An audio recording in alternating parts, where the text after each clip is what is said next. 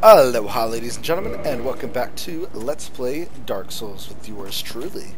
We're in the Undead Burg, and I passed by this fog door earlier, and the reason why is that this is the only fog door of this area. That's right.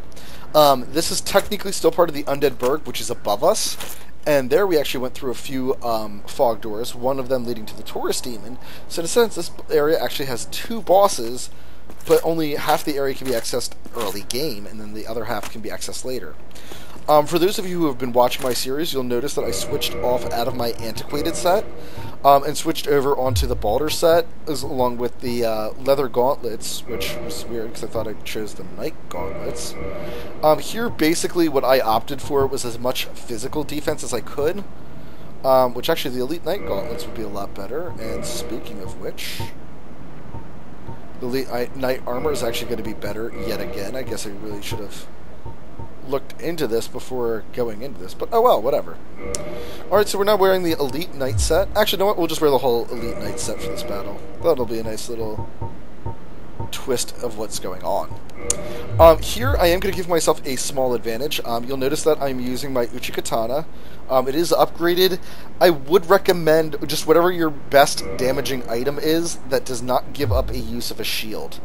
I do recommend a 100% shield for this, and if you're willing to go through all the trouble that I went through to rescue Duskavu Lasil, Hidden Body will also help you out greatly in this fight. So without further ado, let's get this started. So the moment you walk in, you're going to want to have your shield up. This boss is going to immediately charge you and start swinging. So that's why we wanted the 100% block shield. Ow. And he has two dogs here in the room with him, which is probably the only thing you really have to fear from him. Along with that jumping attack. That jumping attack may or may not do a lot of damage. For anybody that was not noticing a little nuance that I was doing there, is that I'm walking away and holding up my shield at the appropriate times to block. But here's the easy way of fighting him, and I won't do the whole fight this way, but lure him up onto this ledge, and then start running into him, basically. And eventually what he should do is that he'll fall off, and you can get a nice simple plunging attack off on him, although it's not as powerful as what you get off on the Taurus Demon that we already killed. But then, quite literally, you can wash, rinse, and repeat this. And then, even better, this gives you some safety if you need to heal. Although, if you have physical armor, this boss should not be too challenging for you. If you do not have a good physical armor set, or if you did not go get the Elite Knight set, this battle could be a little bit more challenging. He has a very predictable moveset, and obviously he's dual wielding, so you'll let him swing twice, and just keep blocking, and try to... Oops. Take some extra damage. You'll just want to stay behind him as much as you can, and eventually you can proc his jumping attack, which is that, and I feel like he telegraphs it quite well, but some other players do not feel that way. And there I just tanked a two-handed attack for no reason. So here you can see, even though I consider this a very easy boss with my armor set, he can still do a bit of damage to you, but as long as you can block him, he's actually not all that challenging. And there we get the key to the depths. And a humanity and a homeward bone for our troubles.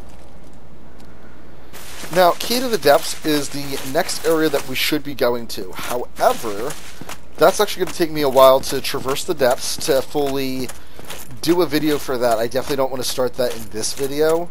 I do want the depths to be their own selected video.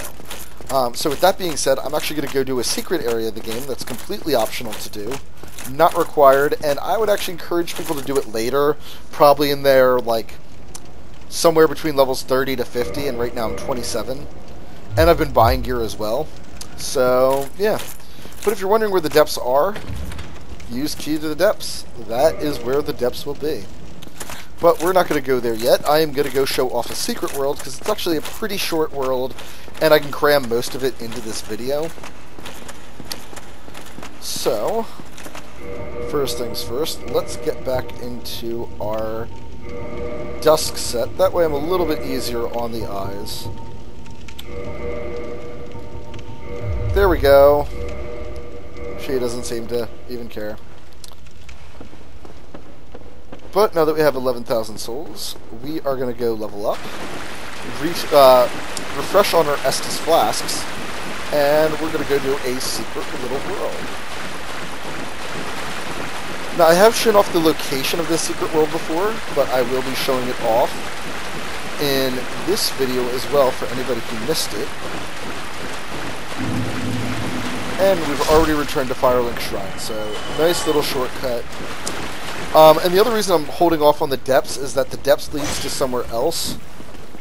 Whoops. Did not mean to kill him that way, but... Now, if you're fighting on stairs, your jumping R2 attack is also going to be your best friend.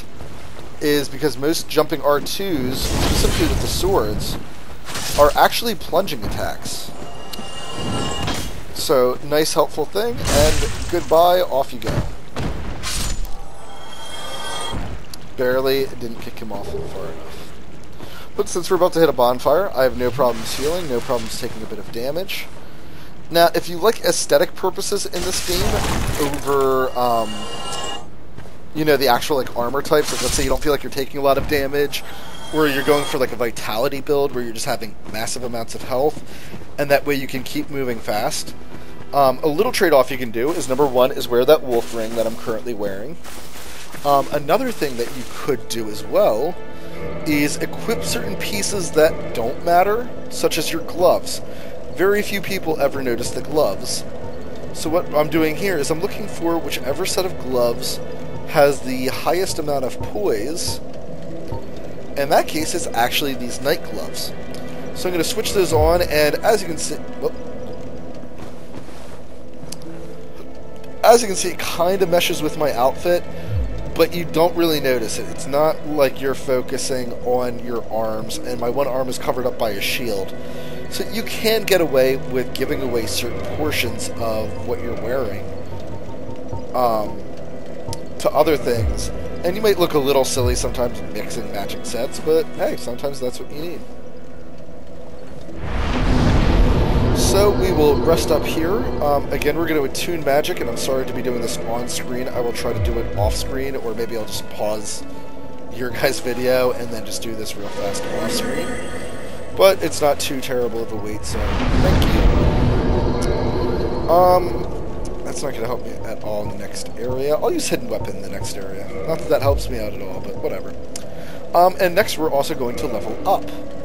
Leveling up, I said I wanted 20 strength on this character, so we're extremely close, but just not enough. We are still 2,000 some, 3,000 some souls short, so, oh well, too bad, so sad. What does this gentleman have to say? Did you see her? That virtuous little maiden, complete with followers in tow? They're probably going straight to pillage graves. I've heard enough about Milady for a lifetime. Oh, I wonder what he's talking about. Have you been to the ruins of New Londo below? Just head down the stairs and take the lift. It's certainly worth a visit. It was once an undead city. You may find a clue or two. Unless the ghosts find you first. So for those of you keeping up with my series, and if you've watched my last video, I showed you where to get a transient curse from a vendor. Well, now we know where that's used for. So if we go down the stairs here, there's actually another set of stairs that leads to an elevator that will take you down to the New Londo ruins. In my personal playthrough, I will not be showing that off for a great deal of time. That area is kind of annoying to go to, so... Or, pardon me, it's not annoying to go through, I'm just under-leveled for it, and even though I could do it, I'd rather not this early in the game. How did that nutty sorcerer make it back? Unexpected. but I suppose stranger things have happened.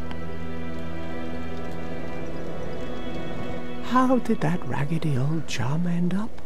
You know, the one who idolized some godmother of pyromancy. He left for Blighttown, but never came back. Whereas most flee from sickness, he dives right in. Well, nothing will harm him once he goes hollow. What now? I'm not up for chatting. Leave me alone. After all the chatting that he does. Alright, so first things first.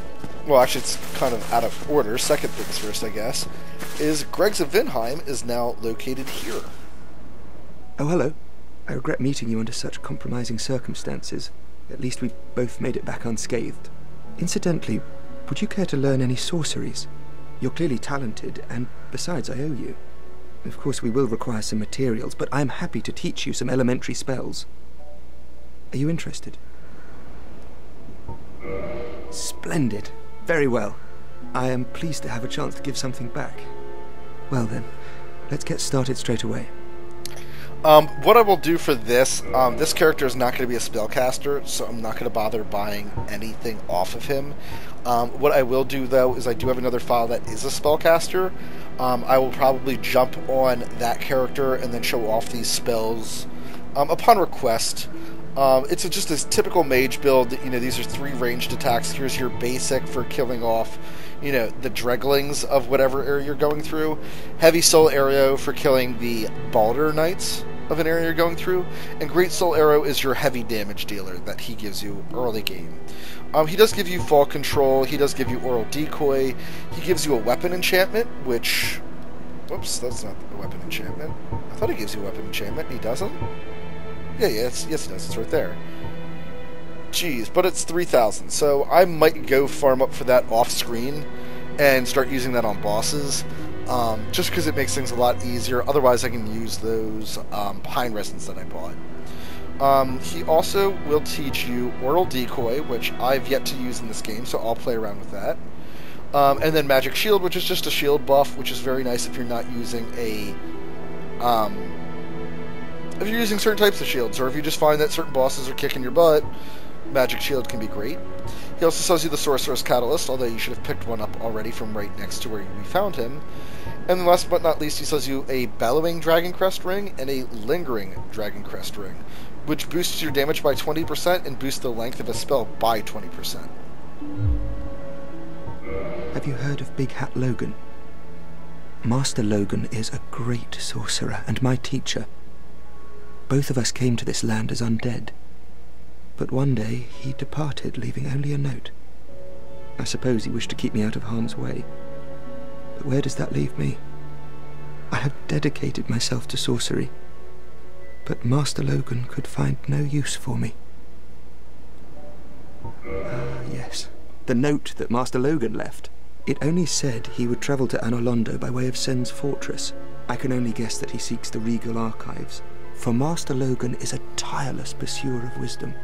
Wisdom trumps all. Everything else is hogwash. When the curse turned him undead, I'm certain that he only felt it was the perfect chance to visit this land. I only wish that I had his courage. Goodbye then. Do stay safe. Alright, actually what I'm going to do is I'm going to do a little bit of off-screen just item management. I'm going to put away a bunch of things I don't plan to use.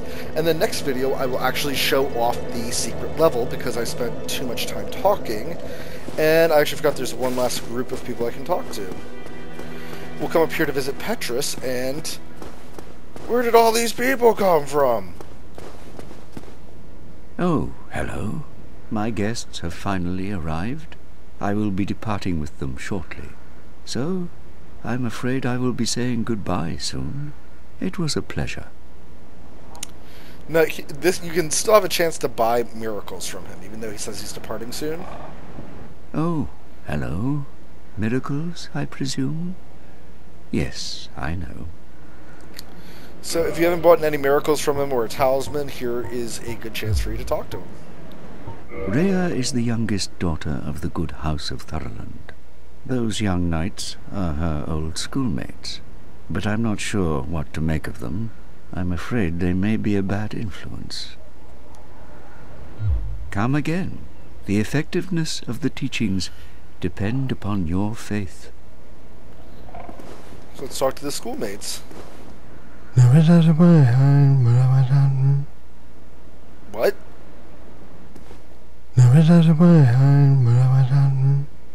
Alright, so he's chanting something, and look at that axe. Look at that thing. Thing's bigger than my head.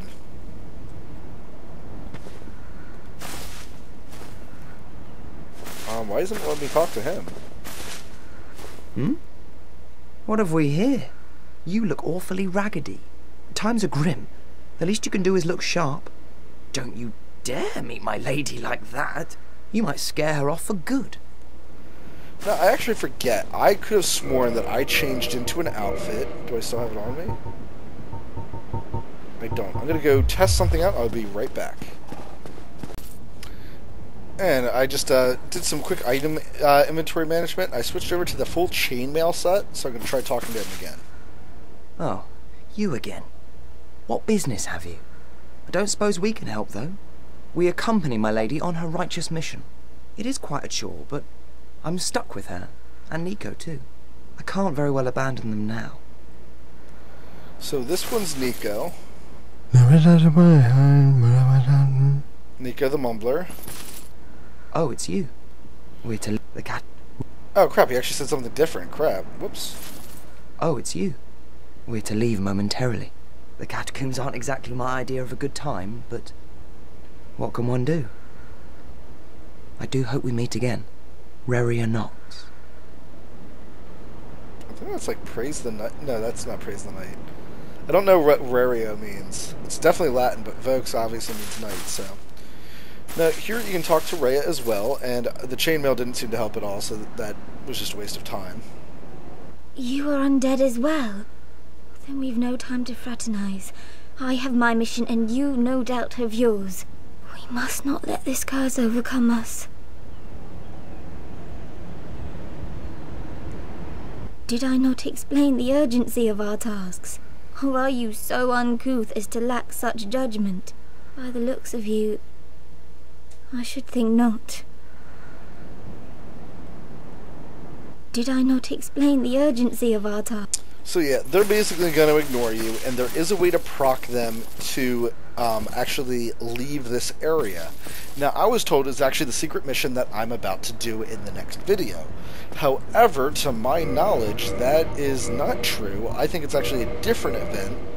I don't think it's going to this secret area that I'm about to go to. I truthfully believe that it is actually when you go clear out the first boss. Alright, that looks silly. I was hoping that was going to look a little bit decent, like, you know, to mask her face. The other thing I did was, makes no sense at all. No sense at all. But yes, I believe it's when you go clear out the graveyard of its first boss. Now, obviously I danced around in the graveyard for a little bit, but we never got to a fog gate. So there's a lot more. So tune in next time. I'm actually going to go back and hide at the... not hide. I'm going to go back and rest at the bonfire. That way anybody who's trying to do the secret world knows where to come from. So, thank you so much for watching, and tune in next time to Dark Souls with yours truly, Delicate Blood. Ta-ta.